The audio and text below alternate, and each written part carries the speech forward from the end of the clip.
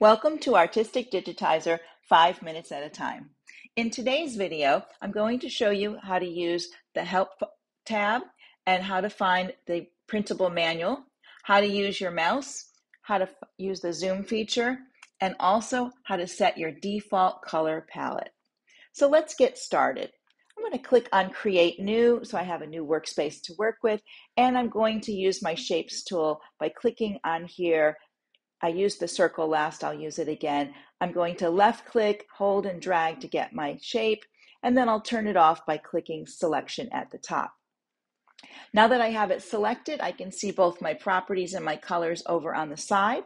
If you don't see yours up here in the gray space, you can right click and you'll find properties and colors there. You'll have to open one and then open the other. Now let's start with the help files. On a PC, you're going to see the help files along the top here, and you'll be able to click on them. On a Mac, it's going to be just off the workspace, and you'll see help. And under help, you have help topics and the printable help. Now, the printable help, you can take that, open it, take it, save it to a USB, and you can take it somewhere to be printed. You can print individual pages. You can move it to an e-reader as well. So you don't have to have it printed if you don't want to. Help topics give you lots of options. You can search by the contents. And this is the manual, how the manual's set up. So if I wanted to find something there, maybe the quick reference chart, I could look, and there's my quick reference chart. Under index, it's alphabetized. So if there's a particular thing you're going to look for, maybe file formats, you want to double click and it'll open the file format area and give you information on file formats. In the search area, you can do a word search, and I'm going to do color palette and enter or hit search, and then it'll bring up anything with color or palette in it because those are the two words I used. I'm going to select it. Now it tells me about my color palette and how to use the color palette and change it. I'm going to close that. Sometimes for our Mac users, the computer items will populate at the top here. If Artistic goes away, just click in your workspace and it'll come right back.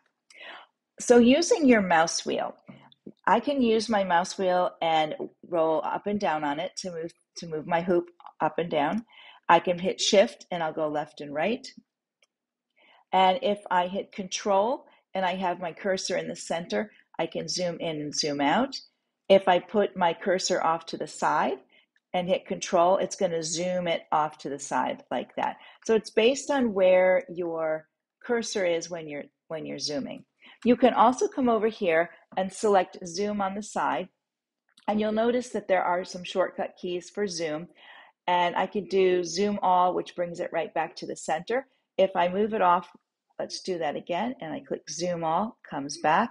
If I wanted to do the pan, I could click on pan, and then I'll get the little hand, and I could move my whole workspace left and right, up and down, if that's what I wanted to do. It moves everything on there. To turn off any of those tools, click Select at the top, and the tools will turn off.